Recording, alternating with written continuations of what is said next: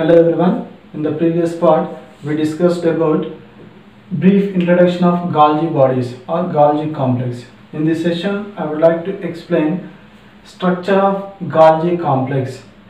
The structure of Golgi complex was explained by Dalton. Ultrastructure of Golgi body or Golgi complex explained by Dalton. He used electron microscope and he explained the structure of Golgi bodies. In this, he observed mainly three types of elements. Three elements. What are those elements? These elements are: number one, Cisternae. First element is Cisternae, and second element is Vesicles, and third element is Vacuoles. These three elements are observed by Dalton when he is observing with electron microscope. This Golgi body shows polarity. Polarity can be understood after drawing the diagram of Golgi complex. Okay, next coming to different elements in Golgi body. In that, first one is Cisternae. Let us draw the diagram of Golgi bodies in the Cisternae. First, Cisternae. The Cisternae are elongated, flattened and sac-like structures. Elongated, flattened and sac-like structures. In each Golgi body, their number ranges up to 7. 3 to 7 Golgi bodies are present in 3 to 7 Cisternae are present in each Golgi body. They are sac-like structures and they are parallelly arranged. One above the another. They appear like stacks. These all are Cisternae. And these Cisternae are interconnected with a cement-like substance. This cement-like substance is called Inter-Cisternal Material. What is that? Inter-Cisternal Material. This is Inter-Cisternal Material. Okay. These Cisternae are slightly curved. Due to this curve, they have concave shape and concave side and convex side. This is convex side, and this is concave side. Convex side and concave sides, both sides are present to the Cisternae because of the curve, and their ends are swollen or bulged. These are the swollen ends or bulged ends, and their diameter is about generally 20 to 30 angstroms. This is about Cisternae. Next, coming to Vesicles. Vesicles are small spherical structures. They are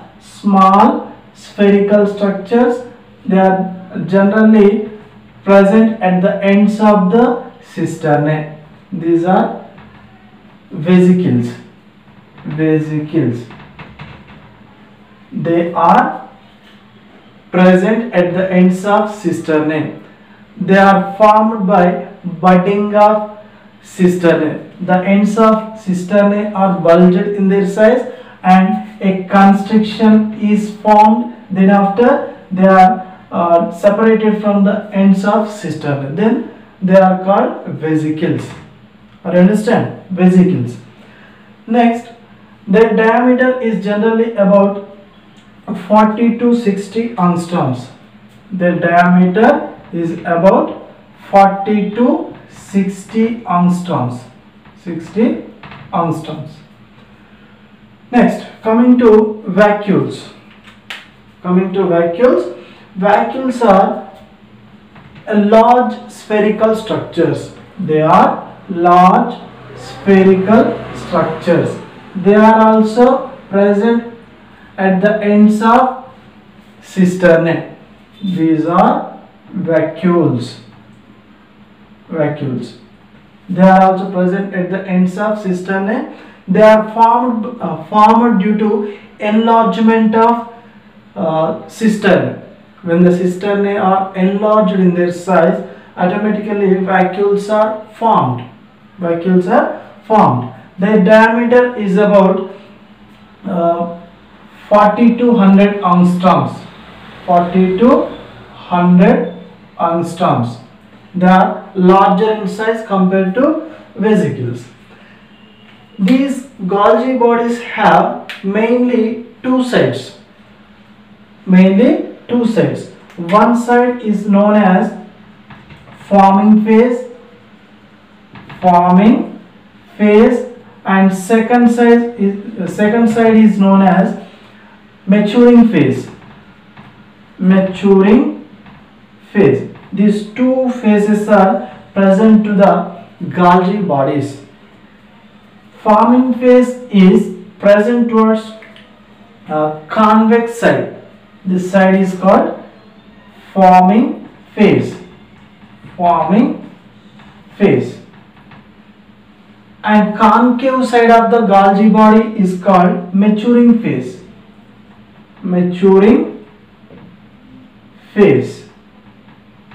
These two sides are present to the Golgi complex. Why it is called forming phase and why it is called maturing phase? In this side, in forming phase, new cisternae or new lamellae are added to the cisternae. New lamellae, for example, these are lamellae. These lamellae are added to the cisternae. And at maturing phase, these cisternae are losing material in the form of vesicles. Maturing phase, cisternae losing its material in the form of vesicles. That's why it is called maturing phase. It is called forming phase. In the forming phase, new lamella are adding.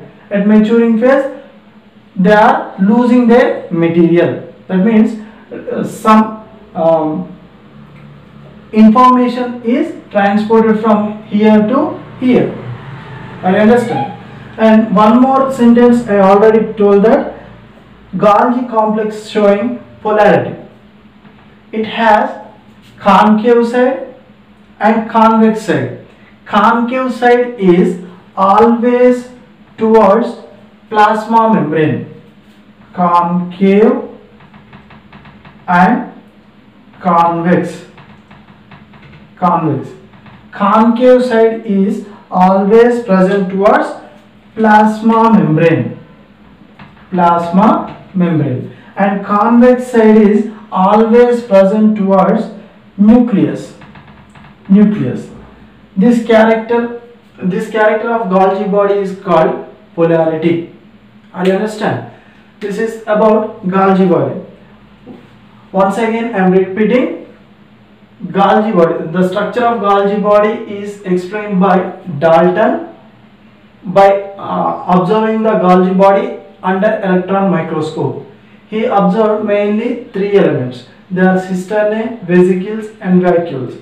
Cisternae are long, elongated, sac-like structure. They are present one above the another in parallel bands and they appear like stalks.